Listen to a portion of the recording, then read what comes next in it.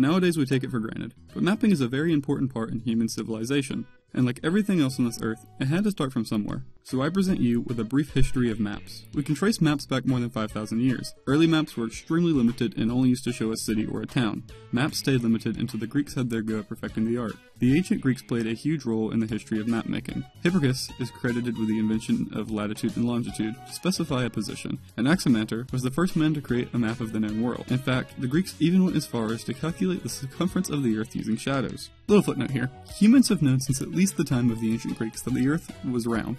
Christopher Columbus didn't argue the shape of the earth, he argued about the size. This misconception most likely comes from an insult. To say someone didn't know that the earth was round is to say that they weren't very smart. But anyways, moving on.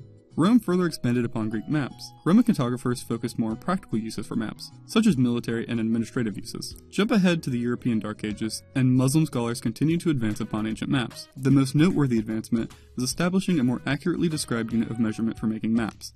They also continued to make maps more detailed in general, but Europe didn't completely take a backseat. Many European maps from the Middle Ages were influenced by the religion of the time, and because of this, Jerusalem is often placed at the center of many European maps. After the Dark Ages, mapmaking saw a lot of innovation. With the advent of the printing press, maps could now be more easily copied and distributed. Also, since maps weren't being replicated by hand, they could be more accurate, as the printing press would create the same image every single time. An interesting thing about early maps is that there was no set notion about what was up. So some maps were orientated with south being at the top, early Chinese maps in particular. But eventually Europe decided they liked to be at the top, and more, maps started to orientate the way we know them today. Of course, we all know that in 1492, Columbus sailed the ocean blue, and discovered for Europe a whole new continent that needed to be mapped. While many cartographers mapped the new continent, the most noteworthy was Amerigo Vespucci. His maps were recognized as the most accurate, so they became the most used maps, and people began to refer to the new continent by his name, America. As time went on, cartography continued to advance as we developed new technologies that allowed us to more accurately map the land.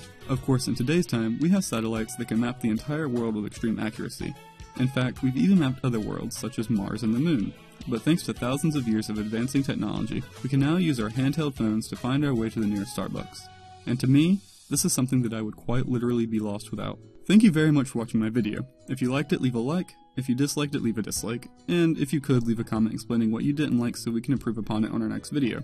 If you like this style of video, please feel free to check out my last video on a brief history of the lighter.